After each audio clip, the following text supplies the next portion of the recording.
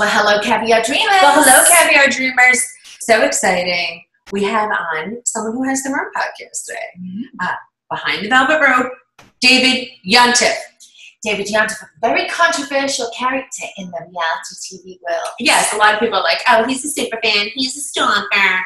But shame on you, because you don't know about David Yontef, that he's not only a licensed accountant, but an attorney, you know, set the bar, pass the bar in 2 states. He's actually very successful in his own right, very smart. And he launched his career from going from super fan to friend to podcast. And he's a great person. He's a personal friend. He is. I love him. He's a great guy. Really good fun. And I think you guys are really going to enjoy this. You'll be very surprised by the same. Yeah. I mean, I think people just always get the wrong notion. Like, who is this guy? He's everywhere. He's a stalker. He's none of the above, by the way. And of course, everybody's skeptical when you first meet him. And I'm like, wow, he's funny. He's out in front of People magazine waiting for me. He's here. He's there. But you know what? When you hear his take on it and everything he's achieved and how he's done this amazing podcast, it's really quite interesting and really inspiring. And I think he has a lot of great advice for anybody starting their own podcast.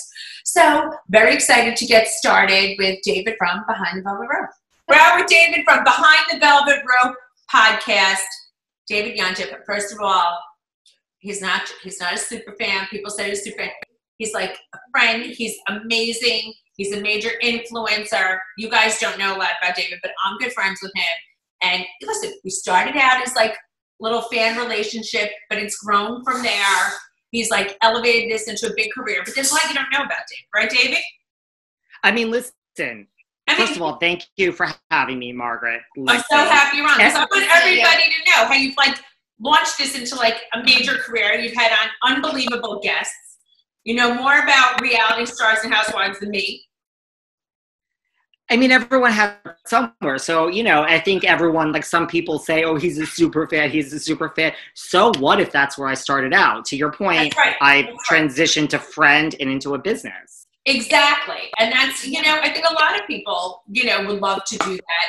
And you have an amazing podcast, an amazing following. I mean, you have pictures with everybody. You have to do a coffee table book as far as I'm concerned. Well, you know, I talk about first of all, I am writing a book. That's a whole nother conversation. That's a whole other day. That's a whole other juicy. That'll be a juicy one. That's a whole other day. But like, it really is about the transition. Like, and I say this in my book, you're in my book, Margaret, and I talk about you on my podcast all the time. You know, people are like, how did this become a business? I give you credit.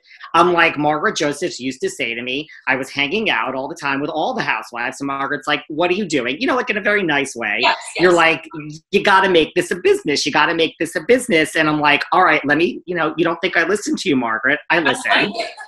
But I want to, I don't want to kick up, but I want people to know. It's like, David's super smart. First of all, beyond smart, self-made millionaire. People don't realize he's very successful. First of all, you're an attorney. I am an attorney. I used to practice corporate. And an accountant. And an accountant. I used to practice corporate tax law. Does that sound exciting to either of you? That sounds very smart. Something I couldn't do. I can't even do my own taxes. Yes. Maybe you have to come over and help us. Anytime. It was just really boring, you know. And I said to myself, like, I practiced corporate tax law for like 4 years and then was like, listen, this is just not what I want to do with the rest of my life. You know, I think it's a hard thing for anyone to go through a change in their career, like especially after tons of years of schooling, you know, so anyone there that I think like follows what they really want to do from the beginning, I admire that. Listen, I'm like a Jewish girl from Connecticut. My parents were like, you're going to go to law school or you're going to go to med school. And if you don't want to do one of those, talk to us and maybe we'll still pay for your education. Well, David, and then also you started a business that you sold and that's how you made all your fortunes. So tell us, what business do you have? Pretty much. So I practiced law for like 4 years. I knew I didn't like it. Just early on in practicing law, I was always looking at like what the HR people were doing. I had a lot of jobs during my time practicing law because I hated it so much. I'm like, let me just keep jumping jobs and hopefully there's something exciting. And then finally I did some soul searching and I'm like, no, it's actually practicing law. So because I switched jobs so many times and was onboarded, I was like, this seems fun what these HR people are doing and recruiting. So I knew I wanted to do something like with HR and recruiting. So when I stopped practicing law, I fell into like legal staffing, like literally placing lawyers in jobs. And then there was a woman who was starting a creative division at the firm, like to place like people in advertising and marketing. And I'm like, that seems even less conservative than lawyers. I want to go work with her. So I kind of fell into recruiting. And then after like 6 months of doing this, I'm like, I'm bringing in clients, I'm finding people jobs. I'm like, why am I handing over my commission? I should just do this on my own. So I started my own recruiting company, like finding jobs for people, you know, and my goal really was to just do it, kind of make the same amount of money, you know, just doing things my own way. But right away, a client called me and she's like, do you do temp placement as well? I'm like, I don't know what the hell temp placement, but I come from a place in business of never say no. Like, sure, yes. That's the answer is always yes. We don't say no. We say yes to everything. And that's a big theme with our guests. Yes. It's true. It's like, so I'm like, I have no idea how to do temp. I mean, I'm one person sitting in my kitchen at that time. I mean, I started out small. I'm like, yes. And then the next thing I knew, I needed to payroll these people. So I'm like, oh, you could hire a payroll company. So it's like, I kind of it's really that whole fake it till you make it. That was really always my motto in business. That's us too, Davey. We're so similar. It's so important to be that way. And we all start at the kitchen table. And you guys are there right now with your. Yes, I love being in the kitchen because, you know, then we can eat more. That's our theory. Never fall in the fridge. And we know you like to eat, Marge, as we've seen on RHO&J. I know. I'm one of those who just is like, take the food to go, take the food to go. Which we love. So, I mean, it was kind of like that. So I said yes to everything. And then I realized the more I said yes, the more I'm like, wait a second, if I just work like 4 more hours today, I can make even more money. So what I started out to do and just make like the same amount of money and just kind of do things on my own by saying yes, I just realized like, God, it's my business. The harder I work, the more money I'm going to make. And it wasn't just like money oriented. It was like, I always had, this is advice I give. I was on another podcast recently and they're like, it was about reality TV. And they're like, what advice would you give to someone starting on a reality TV?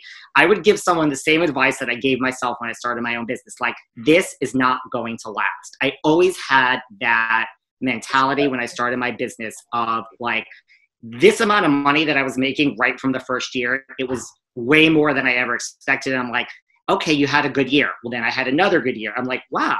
But I'm like, this is just going to end at some point for a lot of reasons. One, I can't work like 20 hours a day for the rest of my life because I work all the time. 2, you know, the market's going to change. 3, who knows? So I really kind of worked every day as if it was my last, which I think is a good thing for people. So, I mean, I kind of had that mentality of like, this isn't going to last forever. And I truly believe that if you're successful in business, this is my honest belief. I believe maybe 80% of it is like smarts and intelligence and hard work. And I really do believe like 20% is just luck. It's like the right time, you know, like even like look at someone like Bethany Frankel. Listen, I am not taking away anything from her. It's a brilliant idea. She is so successful. Yes, it obviously helped that she was on a reality TV show, but I think there's a small portion of luck built in. It was just like the right idea at the right time. Yes. Oh, yes. Right? Yeah. So I mean, like, it's the right mix.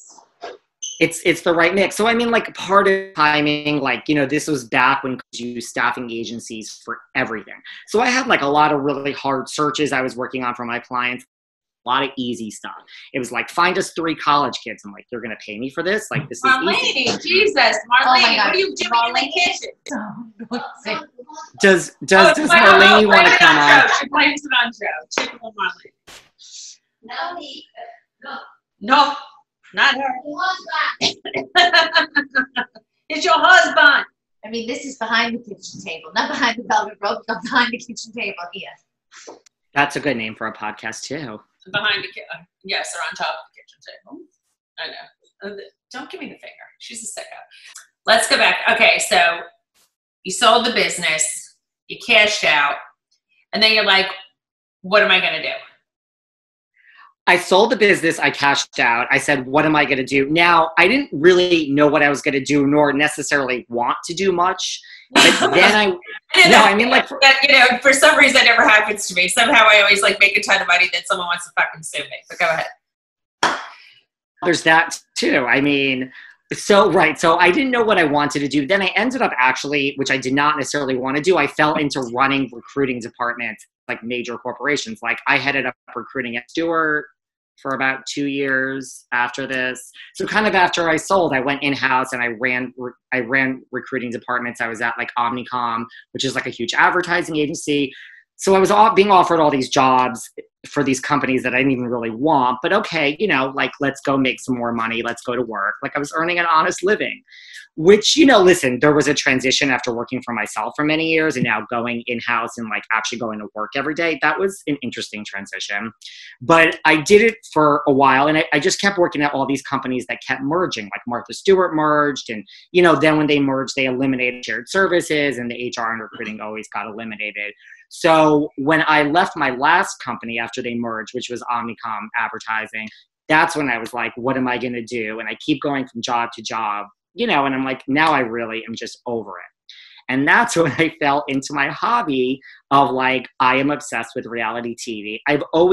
I grew up just always being obsessed with pop culture, like 90210, Melrose Place. I love it. I was just, right? Like I was just that. Yes. So I mean, I love the OC with Misha Barton. I love Desperate Housewives. So when there was this reality show that was called The Real Housewives, the OC, that was like a blend of Desperate Housewives and the OC in a reality form, I'm like, well, why would I need this show? I think this show is like made for me. And then I started watching it and I'm like, all that stuff that's going on behind the gates of Coda de Casa, this is a great freaking show. And so I kind of just fell into loving Bravo, which was just a natural extension of everything else that I've always loved up to that point. So, right. So when I left all these, yes. Wait, I just have to ask you, but wait a minute. How did you decide to go on Millionaire Matchmaker? Do people know David was on Millionaire Matchmaker? I was Millionaire Matchmaker 2010. Thank you for bringing me back to that lovely time. Believe it or not, I was in the mix for like a gazillion different reality TV shows throughout my life. Like there were shows that were going to be, nothing gets greenlit. Like so little gets greenlit. Like, yeah, I know. And so every time I would, you know how it is. So like every time I would get a call, I would be like, yeah, this sounds great. But like, of course the casting people are like, no, it's attached to a major network. It's going to get greenlit. So I asked for like a real life Will and Grace. It was going to be me and a friend of mine. Thursday, I was like, this is a great idea, so right? Doesn't that sound fun? Like it's a major network that starts with a. I'm like, well, it's obviously the E network or Oxygen, and they're like, it's greenlit, blah blah blah. Have you seen this show on the air today? No, no. Same thing with me. Right. I was going to do 2 shows. I was signed with 2 big production companies.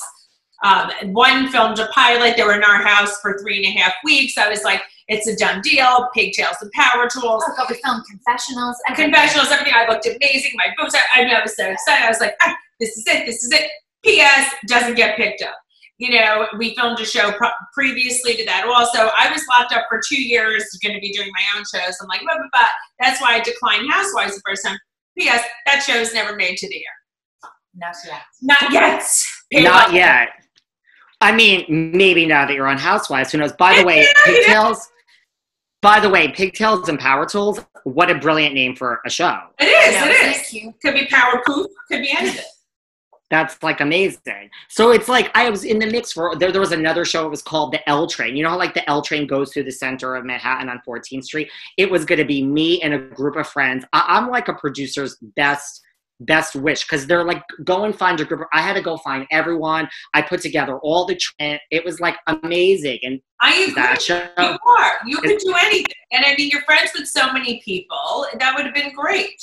But I just, it would have been, I want to know how your experience on Millionaire Matchmaker was. Because they did say, listen, I like Patty Stanger.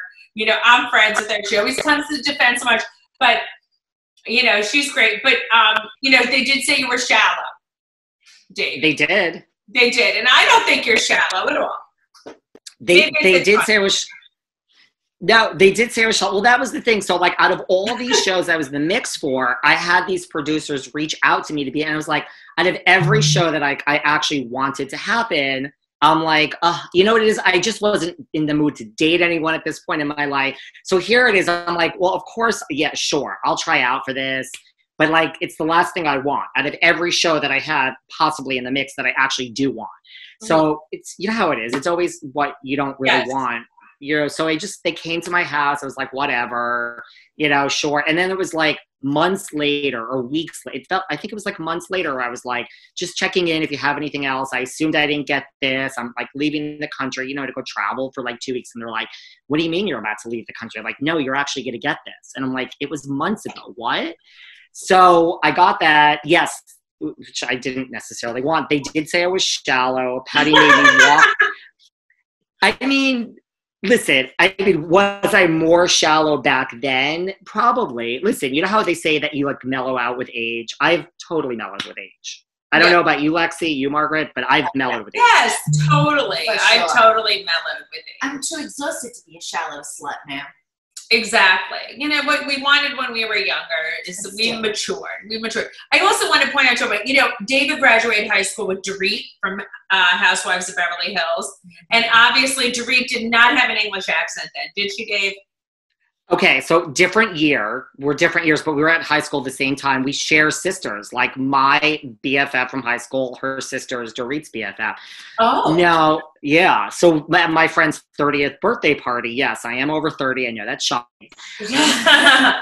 my friend's birthday party, which was on her father's bow. So my friend's younger sister got to bring, was bringing a +1 in the bow, and the +1 was Dorit.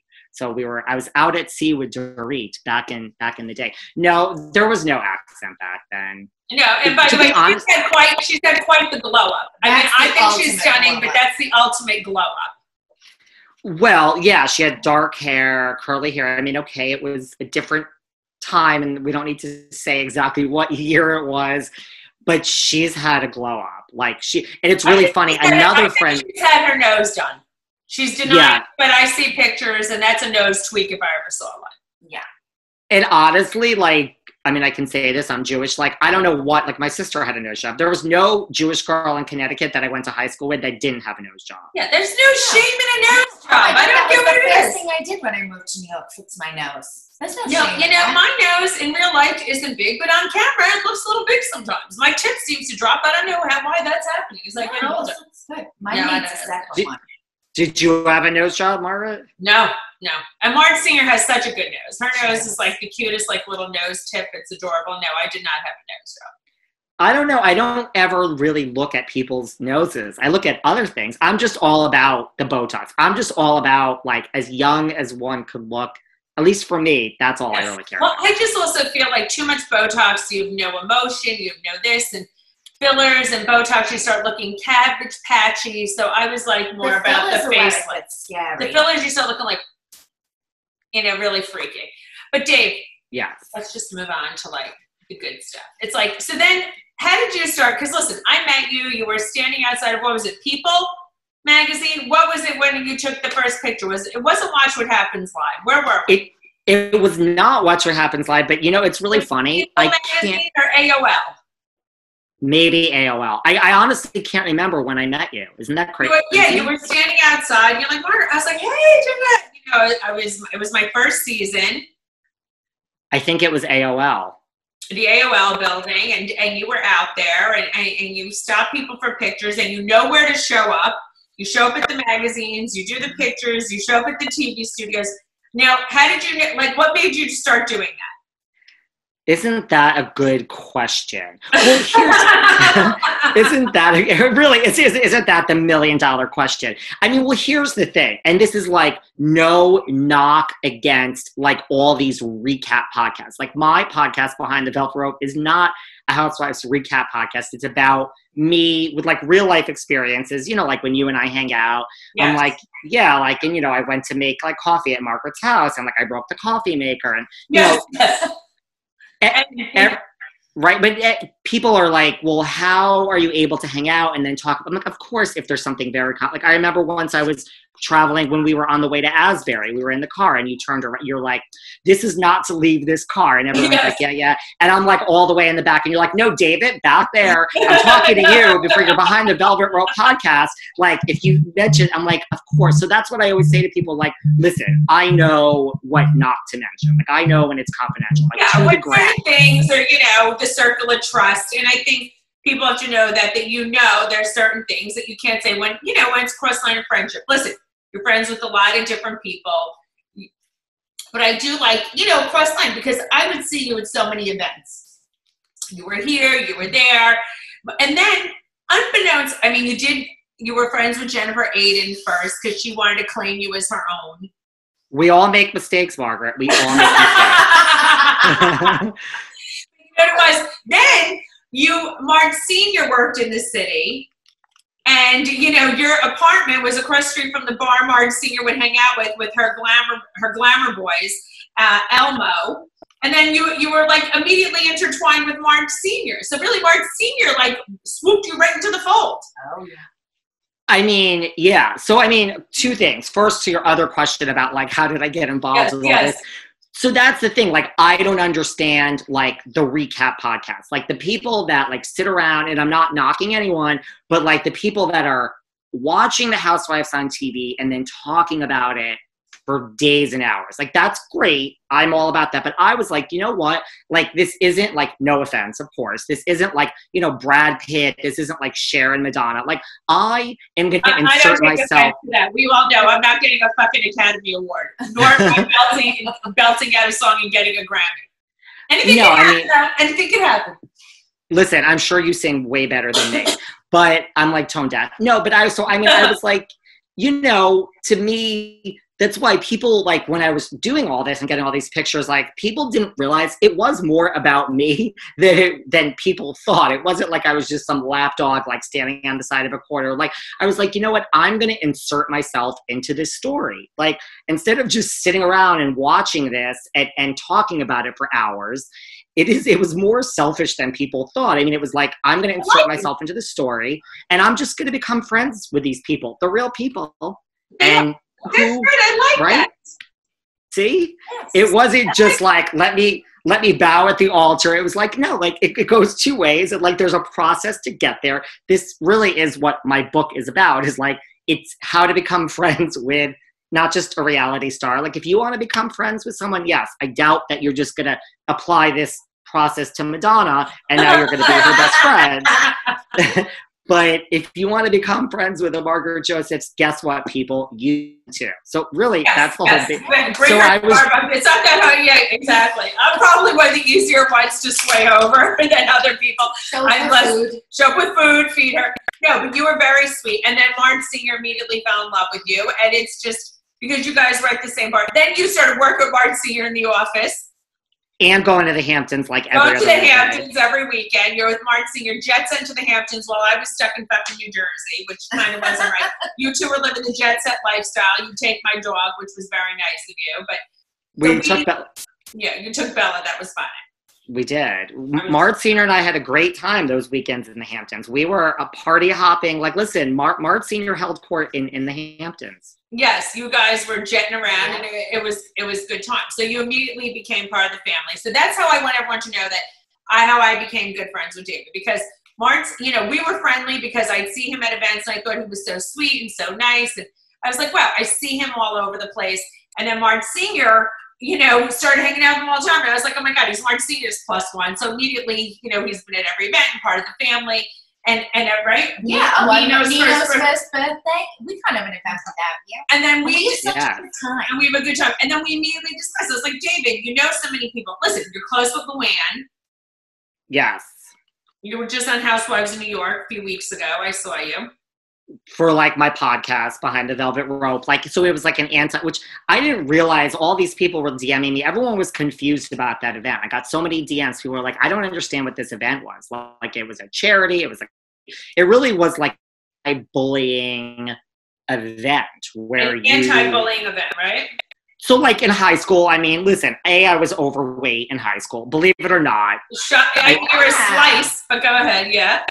I was overweight. And, like, I mean, I was a closeted gay kid in, like, Connecticut. So, like, I was bullied in high school. Oh. So, anti-bullying story. So they were like, okay, you're perfect. Come on. You can talk about and you have a podcast. I mean, you could promote it. But it really was funny how they showed, like, the women during that, like, just sitting there. Because it's true, like, the cast was just doing their own thing. Like, nobody was paying attention. It was funny that it was an anti-bullying event, and yet the whole cast is sitting there, like, on their phone. They're shopping.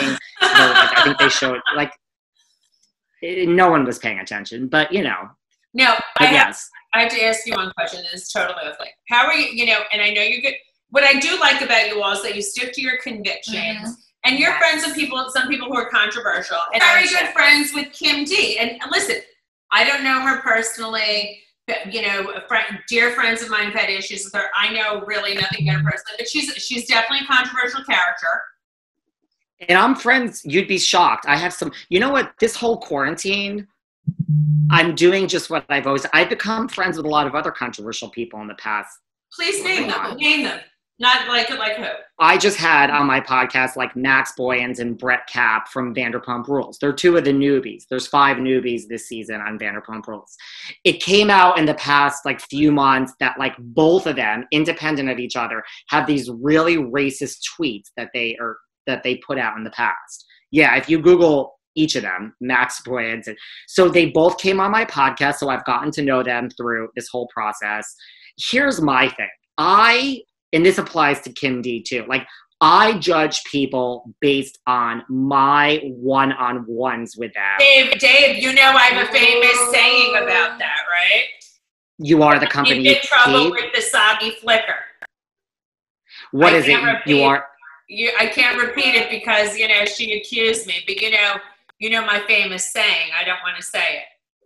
No, I don't even think. I mean, I know. Remember, she called me an anti-Semite because. Yes. You can't judge people just by the way they treat you. It's about the whole picture.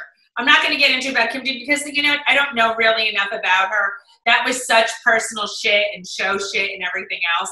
I can forgive people if they apologize and don't continue to do sick, twisted behavior. Everybody makes a mistake. And if they're accountable and if they move forward and change their behavior, that's okay. But I can't just, judge people by the way they treat me because I'll put it this way. Osama bin Laden was probably good to his dog. You know what I mean? So his dog would say he's a good person or his mother will say he's a good person. So the whole point is we cannot go by that, Dave. I get it. And by the way, I don't just like everyone. There are housewives. Like, listen, Behind the Velvet Rope is like a journalistic podcast. We'll give it, But I understand that. But that doesn't mean you have to like everybody who comes on. You could give them their voice, but you have to, you have to be tough on them. First of all, that's exactly what I say about the guests that come on Behind the Velvet Rope. Like, I got so much hate. Like, how could you have Brett and Max on? They're racist. I feel I want to bring you on. I'm giving you a voice to tell your truth. And I'm not even saying that I like everyone who comes on. I like everyone I interview for my podcast. To me, it's like, I want to bring someone. I want them to tell their truth. And then I want the listener to have a discussion about it. It's like, and listen, there's a lot of people that come on my podcast that are not cast members that are like, that I think just want their 15 minutes of fame. Like, people come on and say all sorts of shit and then it blows up. But, so that's another thing that people come on and they're like, this person's a fame whore. And I'm like, I'm not saying that I don't think they're a fame whore. I'm just like, I feel Behind the Velvet Rope, it's your time as the guest to tell your truth, and then everyone else can have an opinion. And I have an opinion. I just want to keep it to myself. You know what? But maybe, Dave, maybe you're going to have to start giving maybe your like a little opinion after the fact. I think so. Maybe. No, I mean, listen, I'm not. Listen, Margaret, you're the main part of the reason Behind the Velvet Rope, it really does exist in a large part to you. Thank you. No, because I felt like you knew so many people, and I was like, why are you making money off this? Like, you got to transition into a business because it's like, you're going out with people, you're having dinners, you're having discussion with them. There's no reason not to be interviewing all these people. Mm-hmm. Yeah. I don't know what took me so long, and now that it is a business, it really is like a different relationship. Like, I don't think I am going to be standing on street corners anywhere, I think we've graduated from that. And, it's a different, but, I have to say, I think everything in life happens for a reason. Like, when I reach out to people now, it's shocking to me how many people are like for instance, I'll give you a hint. Like Tamara Judge was just on my podcast. It's not out yet. I hate talking about people before they come out because, like, I like that little element of surprise. But like, I reached out to Tamara as if I was a stranger, and it wasn't over DM. It was in an email, just like and she's got right back to me. She's like, hello, or to David, like, I know exactly who you are. Like, of course I'll come on your podcast. And I'm like, oh, so really, I do think everything in life happens for a reason. And like all those years of me, standing on a street corner being like, hey, Tamara, it's me. She's like, yeah, of course I know who you are. I met you 800 times. Exactly. So it really has truly helped me book guests for this show. To your point, I should have been doing this all along. It's okay because now you're at the point. Everything's timing. And I think that's great. And I think, that's absolutely perfect. You know what I love, which I said I was going to promote, and I haven't done. I loved your Sutton interview because I think people were hard on her when that came out. Sutton from Beverly Hills. I love Sutton. And you didn't love her at first, though. No. I loved her right from the beginning. I knew right from the beginning she was going to be good. Yeah. I could just tell. I love a Southern socialite. I like her very, like, bless her heart kind of attitude. So now you like her, Lexi. Yes. I thought she was great. They needed that too. You know why I like her? Because the thing is, I love authentic people. So like when she came on my podcast, she was talking, it kind of made a headline in one of the papers. Like she was saying something about like her summer house and she had to move her piano. I think she was there for like a month. And so people were like, what? She's moving her entire piano for a month. But to her, that really is her reality of her world. Like if you have all that money, of course you need your piano for 3 weeks when you go she's down. fancy pants and she's a genuine fancy pants and she's not putting anything on. Right. So that's why I love her. However, then a million people were like, I hate her. But you know what I love is like a lot of people listen to that episode of my podcast with something and they truly commented, I actually like her now.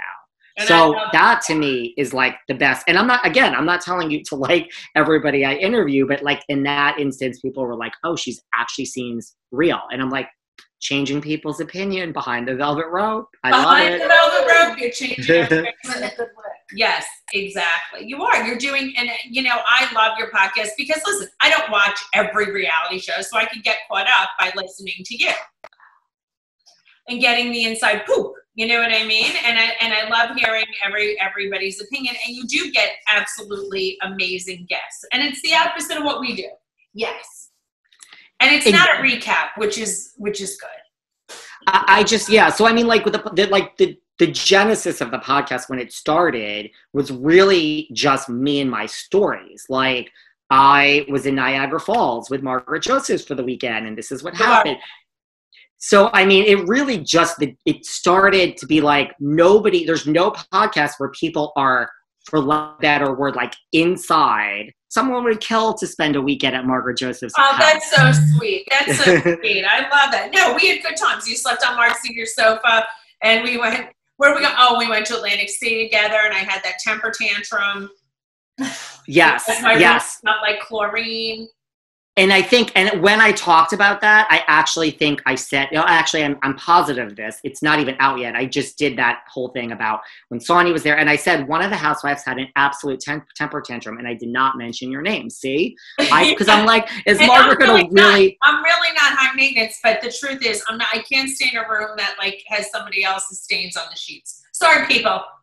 I can't don't think that's to ask too much, but I did say no, but I also talked about another temper tantrum later on in the day. About Brett and that, Yes.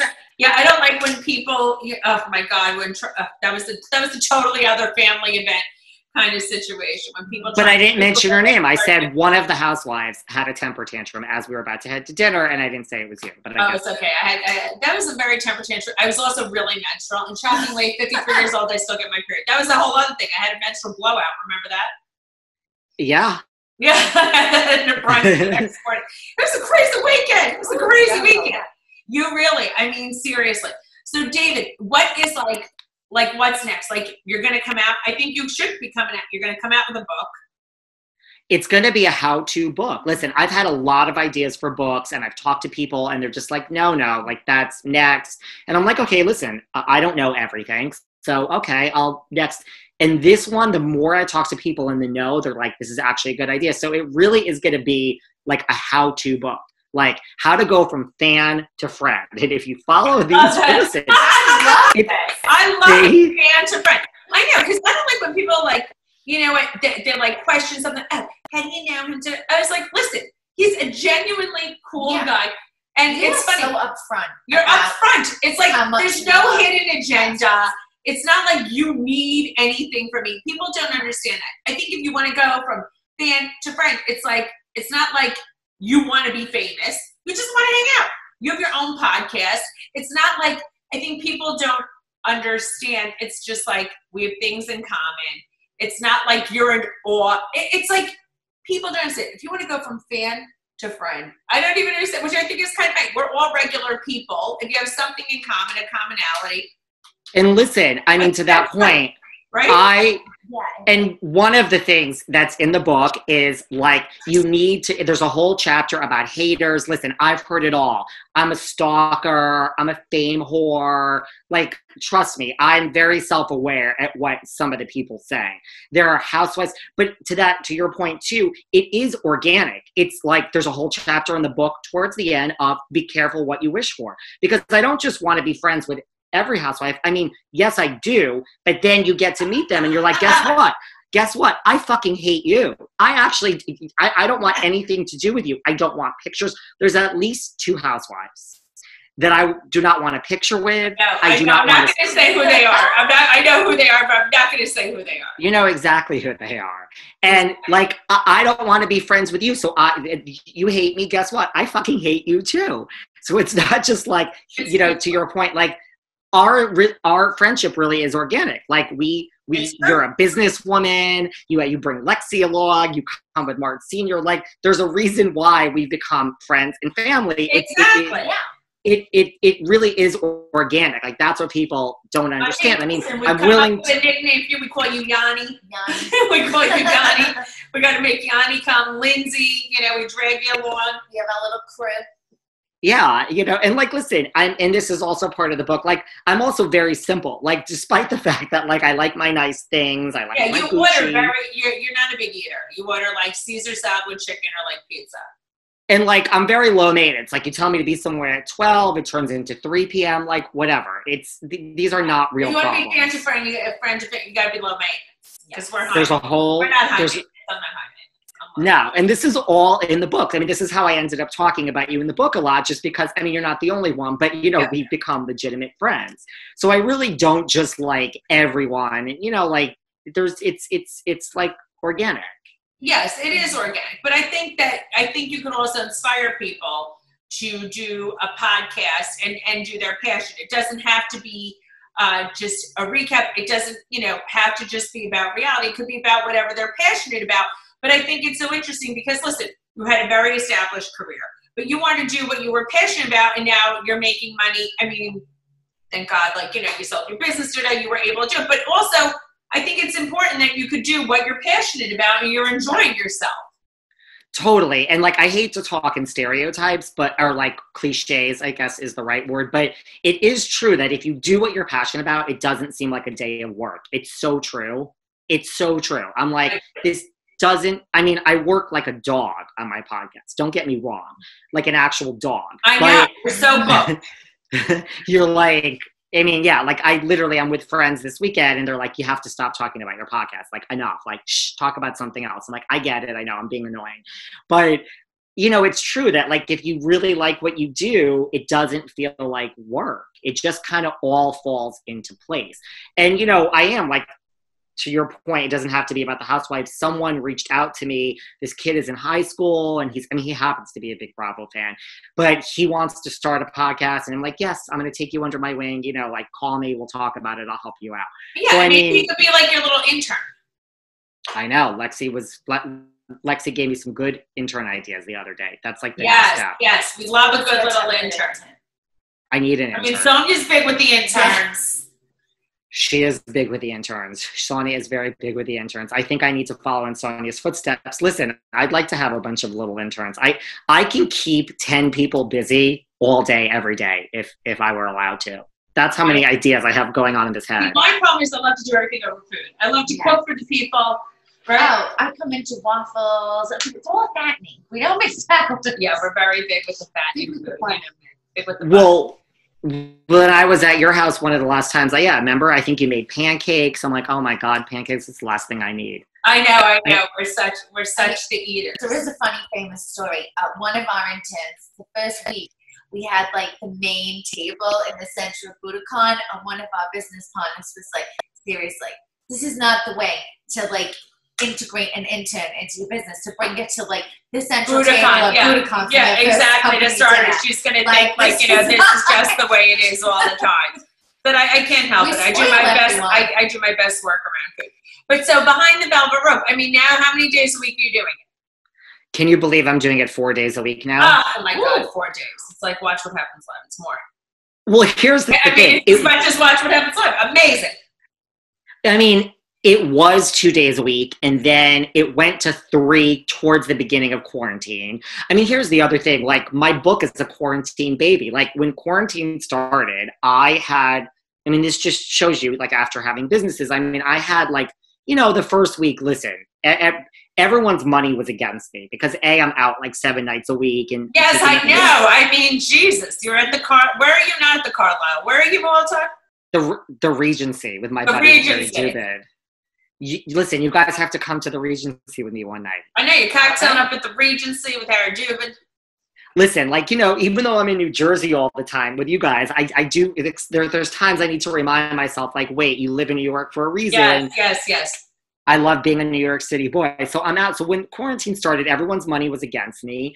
They were like, you're not going to make it. You're out every night, Harry. So I'm like, listen, like, I'm going to follow the rules. Like, I get it. This is a global pandemic. The first week was not fun. But then after a week, I'm like, listen, I can either sit here and feel sorry for myself and just sleep this whole thing away, or let's use this time wisely. So the first thing I did was like double down on my podcast. Like, I'm like, let me just start interviewing more people. And so that's why we went to 3 days a week. And then we just have so many people wanting to come on now. We're officially like Monday, Wednesday, Thursday, and Friday. We skip Jesus, Tuesday. that's so crazy. That's so crazy. That's so busy. I mean, we're twice a week, and I'm just like, woo. People don't realize. They think like, oh, I could talk to people. I'm going to have a podcast. I'm like, listen, it's work. It's work, people. Anybody who's thinking of starting a podcast, it's work. And you have to research your guests. And right, David, we're inspiring anybody, podcast is great to have, but you have to research your guests. You have to know what you're talking about. It's not faking the fun with a podcast. No, you have to research your guests. Yeah, you can't just start talking. I mean, you have to be able to like pace time, keep your eye on the clock, move the conversation along, and cover all the basic points. And then I think the other thing that people need to realize with a podcast is really, to me, it's like consistency is key. Like, I think like if you're going to, I think if you're going to release a podcast and then 4 weeks later you're ready to do another one, that's not going to work. You have to pick a day, stick to it, have a regular schedule. People need to know when you're coming out and relatively stay on topic. Like, I think it's good to mix things up, but I think, you got to get your shtick going of like, it's kind of the same almost every time with, a little variety. But I think when you're a new show, much variety is not, I think. And the other thing is, I think I'm lucky in the sense that nobody was doing these like stories. I mean, now it's turned into a lot of reviews. It's some of my stories. I think if you're thinking of starting a podcast, I would think of something that's not saturated. If you're going to have a Bravo recap podcast and do like hot takes, and I don't know, to me, it's like there are so many. Yeah, I agree. There's so many. And I'm not saying that you can't have a good Bravo recap podcast, but there's so many good ones. But make it different. Yeah, and so pick another network, or do something else, or pick one show, or pick But there's so many housewife recaps. There's so many things. There's just so many. So I don't know how if you're and the people that DM me night and day are just like, I can't believe I found a show that is like an insider's point of view. I mean, for lack of a better word, it is not a recap. Like, I hear all day, like, I can't believe you're not a recap show. This is like, I wish I found you like years ago. I'm like, well, I didn't exist years ago Yeah. in the podcast world. I want to ask David our questions that we, Yes. Yes. Our main questions that we have to ask every guest. You can ask me anything. Go ahead, Lexi. So the Marches are very famous for pulling up her big girl panties, which is the moment that you really dread, but you just got to get it done. In your career over, like, you know, all the relationships, everything different, what's like the one standout moment that you were like, shit, I really got to pull up my big girl panties and handle this? Just in like things that I didn't want to do. Yeah, like what's like your standout moment of your big girl panties pull up? Well, I mean, considering that I am an established business person that went to law school and, you know, has this degree and majored in accounting and had a business that I sold, really all of it of becoming like friends with like the housewives, like standing on a fucking street corner outside of Watch What Happens is like, you better have your ego and you better like know who you are inside, because you're really you're putting yourself at such a subservient level. the whole thing. Like, be shot down. Yeah, I know what you're saying. And you know what? It's not even about being shut down. It's about like when it's January and it's 9 a.m. in the morning and you're having your cup of coffee to be like, I fucking have to do this tonight at 11:45. Like, I am dreading it. But I am a very results-oriented person. So for me, it's like, I don't have an ego, like, look down upon me for doing this. I don't give a shit. To me, it's like, just put on your big girl pants. And to be honest with you, if you listen to my early episodes, my tagline to end my podcast was, it was a joke, but I would end every episode. I don't really do it now. I don't think it's Corona appropriate, but I would talk about how, like, every night I just want to stay home and take a bath and light my candles, but I put on my big girl pants and I force myself out because I, David Yontef, can best serve you all behind a velvet rope. It's true. You're right, David. But there's nothing exciting about going and hitting the streets every day. But go on. I love it. What about, the Marge also says, it's another big question. Success to me was 50% determination, 50% delusion. What percentage determination, what percentage delusion are you? Meaning, like, what? It's just, I'm like me, I would say my successes was, my goal to success is I was 50-50 determination, part determination, part delusion. What percentages of those for you, if any? I mean, maybe no delusion. No, Margaret, Lexi, there's a lot of delusion. Just give me the percentage breakdown. People want to know. 60% determination, 40% delusion. It's a pretty high delusion. It is. That's a good high delusion. I agree. I think success is a good high delusion. And then we always say, there's a lot of entrepreneurial advice. There's a lot of, like, numbers advice and Forbes and CEO. We're not bullshit. We are entrepreneur real. Yes. So what's the realest advice that you could give any entrepreneur that's like just the most real advice, like the grassroots, most real to the heart advice? And same here. Like, when I started my company that I sold, everyone was like, you don't have a business plan? I'm like, a business plan?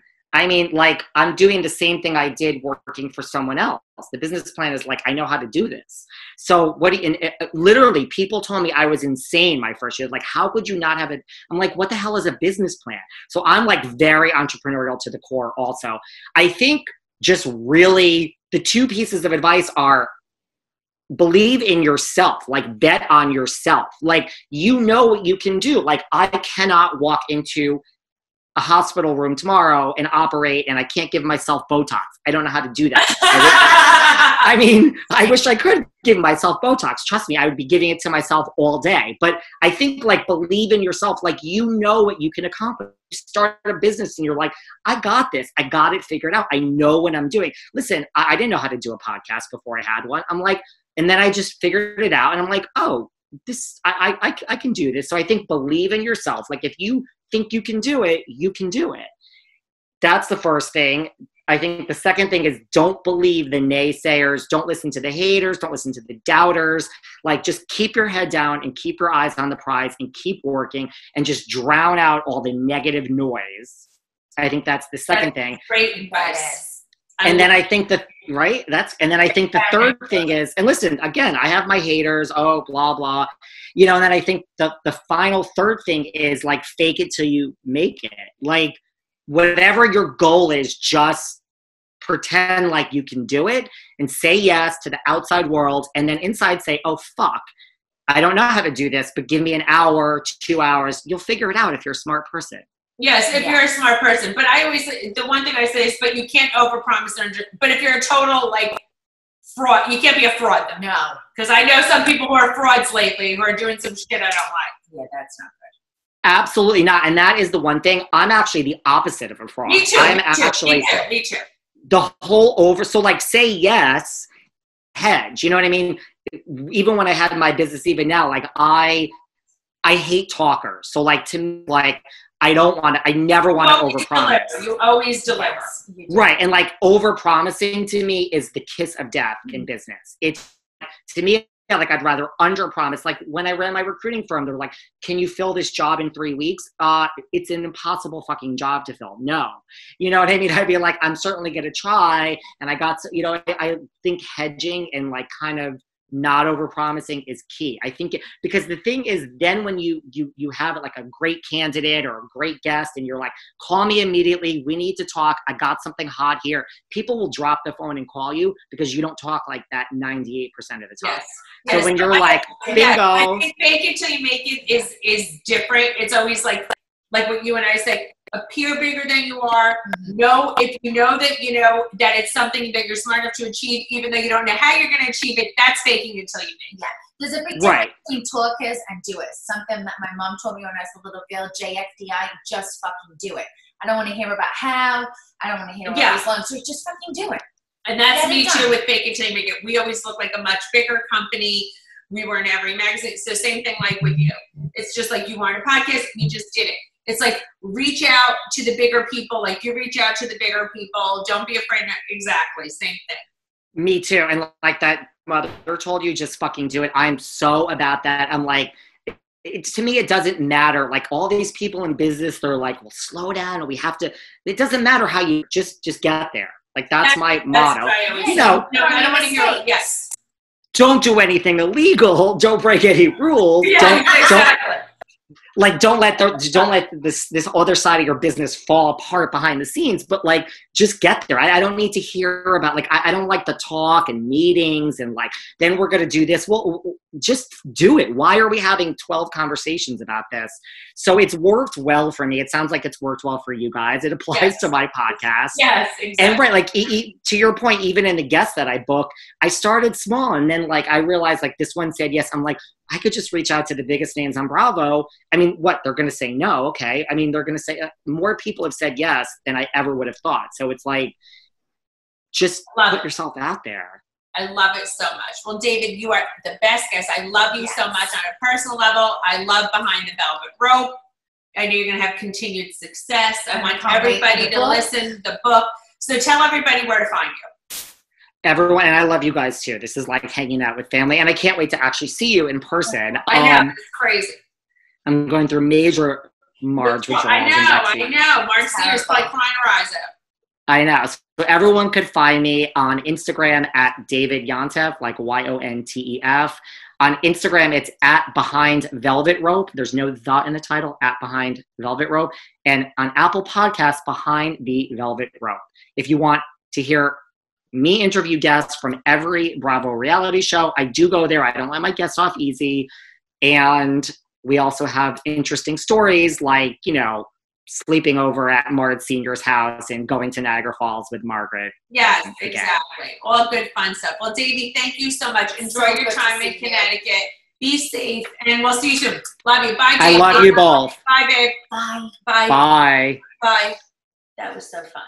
That was so fun. I love David Yontef. And I do think it's funny because he started as a super fan, and people could make that such a negative connotation. People say bad shit, and it upsets them because everyone's like, he's a super fan, he's a stalker, he's a... You know what it is? It's just...